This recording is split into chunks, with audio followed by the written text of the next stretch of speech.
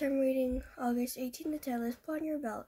So stand strong with your belt of truth tied around your waist and on your chest.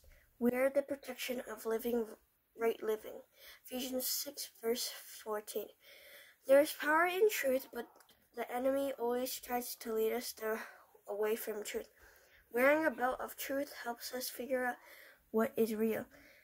Have you put on your belt of truth today? Spend some time with God's Word and you will find a lot of truth in there. Rely on God and stand firm in the touch. My prayer.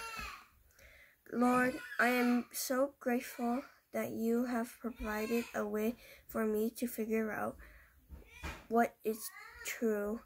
I put on the belt of truth this morning and look forward to joy of day.